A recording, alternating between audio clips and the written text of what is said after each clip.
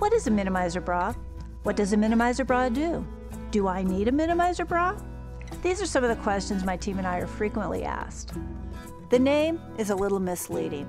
A minimizer bra does not actually reduce your breast size or bra size. You can never get rid of or reduce your breast tissue volume.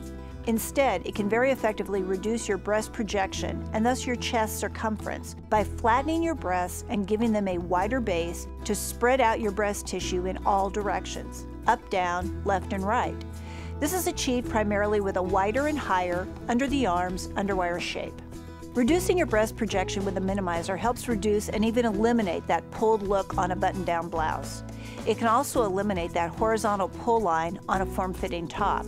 A minimizer is also the one bra style where the center panel does not need to rest against your sternum to have a proper fit. Additionally, a minimizer is not able to minimize a breast that has an implant. Minimizers come in a fairly narrow size range. They usually start around a C cup size and stop around a D5 cup size.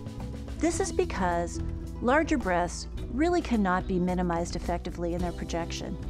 Their vast breast tissue can fold skin on skin and thus create an area that holds moisture and be uncomfortable, especially in the underarm area and along the bottom of a bra's cups. What size minimizer bra should you buy? The answer is your normal bra size. The manufacturers have already designed in the minimizing effects, so no size change is needed.